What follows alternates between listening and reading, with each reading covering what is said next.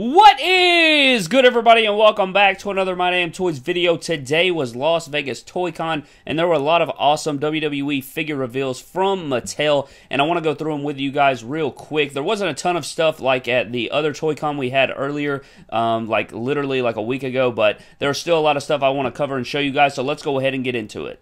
Alright guys, the first thing we have up right here is new inbox images of the new Epic Moments Kurt Angle Milk-O-Mania 3-pack that comes with Stone Cold Steve Austin and Stephanie McMahon as well as Kurt Angle. And this is going to be the back of the box. As you see here, it is shaped like the milk truck, and I'm so excited to pick this set up. This is one of my earliest memories of wrestling, so this is a definite must-get for me, and I'm very excited to see the attention to detail with this new box. Here's another image that is relating to the Epic Moments Kurt Angle. We have this new image of the shirt that they said will be accurate. You know, at Toycon last week or so, we saw that it was like a checkerboard shirt, and that was just like a little prototype to show you that it will be coming with the shirt. Hopefully it's not rubber. I hope we get a cloth shirt like it was shown at Toycon, but this is the pattern for the jersey type thing that he was wearing on that moment. So this is very exciting to see that we will get more detail with this shirt. Next up, we have some new zombie images, and I really don't care about these, but I gotta say that the zombies are definitely better than the mutants and the monsters, in my opinion. Here are some new images of the new Shinsuke Nakamura. You know, G-Natty released some images of this mock, but I gotta say it does look better out of the packaging, and if the packaging is white, like G-Natty posted, that will be very fresh to see on the aisles when we go toy hunting. Next up, we have the re-released Elite 12 Kane, one of the most sought-after figures out there on the WWE Mattel action figure market. This is very awesome for collectors that missed out on it on the first time. It looks like it's an exact copy of what we got with the Elite 12. The red looks a bit more lighter, however, it is looking very nice, and I'll probably pick this up to do like a comparison video to see if it really is, you know, exactly like it, but this is awesome for people that missed out on it. Next up, guys, we have this beautiful Brian Kendrick Elite, and it really sucks. I feel like this is pretty late. I feel like we've been wanting this figure for a long time now, but it is looking great. You know, it's kind of related to Big Cass and that head scan, the Elite 55, with the big eye mold, but this is an early prototype, so hopefully we do get some improvements on it, but I do love it. If they release it just like it is, I would definitely pick it up. I love expanding the Cruiserweight division, and it is going to come with his flag, so that is very nice, and the jacket is great as well, so this is a definite pickup. Next up, we have the new SummerSlam Elite. I believe it is V1 Matt Hardy from SummerSlam 2004. Very, very nice figure. I love that we're getting signature hands. Maybe this is going to be, you know, where they flip the mold and we're going to get interchangeable hands in the future. You know, we could do Jeff Hardy. We could do Two Sweet Hands. We can do all kinds of cool stuff.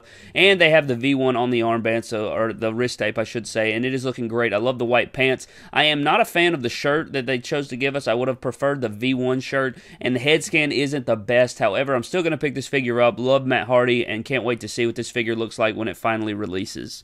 Next up, guys, we have this beautiful Carmella figure right here in her Money in the Bank attire. Looking so fresh. I love the dollar signs all over it. I think it's $100 bills. Looking very, very nice. We get a chain, a hat, and I would guess that this would come with the Money in the Bank briefcase, you know, the women's version, the white. And this is probably one of the best women figures I've ever seen. I think they nailed the head scan, the attire. They chose a perfect attire. And if they include the Money in the Bank briefcase and they give her a hand that actually can hold the briefcase, very, very much will be a sought-after figure in my opinion, and this is a very dope release. Next up, we have another great women's figure here with Naomi with her SmackDown Live Women's Championship, and it is the glow-in-the-dark version that she transitioned it to when she became champion. I love the attire, and this one is way better than the basic that we are getting. Way more detail in this figure, great accessory, the hair looks incredible, and I think that this Naomi figure is going to be right up there with that Carmella as far as detail and great elite, and I cannot wait for these women figures. Usually, I cannot stand women figures, but if they make them all the way they're making the Carmella and Naomi, I'll pick up all of them.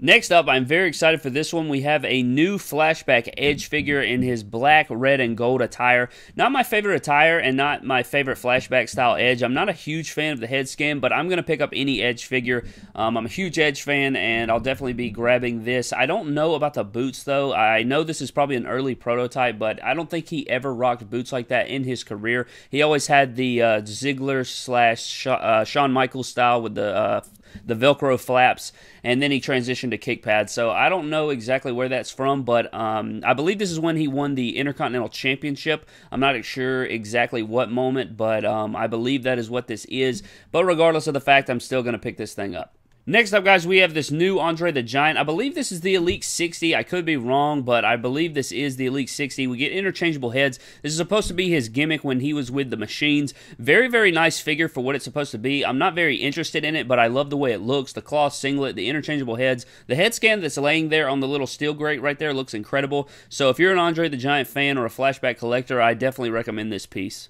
Next up, guys, we have this new Red Rooster Elite. Great flashback figure. Looking fantastic right here. Love the cloth jacket that we're getting. And for flashback collectors, I know they're going crazy over this one. This is a must-grab for them. And again, I don't have any tie to this figure, but I do respect the man, and I think this is going to be a great figure. Even if you don't like the Red Rooster, it'll probably be a great figure for parts as well. Another flashback figure right here, guys, is this Ron Simmons, and this is looking incredible. I am loving this. I love the blue tights. I love the body mold we're getting right here, and the head scan is fantastic. I'm so excited we're finally getting this, DM Ric Flair body mold in this skin tone. That's going to be fantastic for future customs and future stuff like that. Ricochet would be a great guy to make out of this body mold, and this is just a fantastic figure to have.